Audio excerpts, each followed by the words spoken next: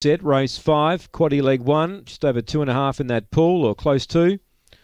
185 now, Harbour Master, set to run. Here we go, set, racing. He was only average away. Agent Cade began brilliantly. He's a J-Clo trying to keep it out, but can't. Harbour Master gets to the outside and runs to third. A few inch strife out the back. Agent Cade takes the lead. Now Harbour Master, every chance now, comes after him a length away. Destiny Wahoo third, then he's a J-Clo. 5 lengths to Double Indemnity.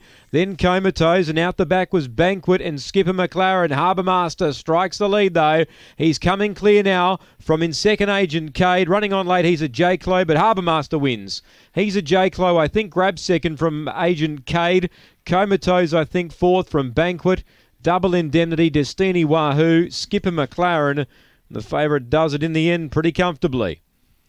Harbour Master, number 6. Number 2, he's a J-Clo, will be second. And number 8, Agent Cade, third. 6-2-8-7 here. Number 6, the winner, Harbour Master. He moved into a striking spot down the back. He got to the clear outside where he likes to be. He had plenty of room to move. He's been able to wind up at the right time to run past them.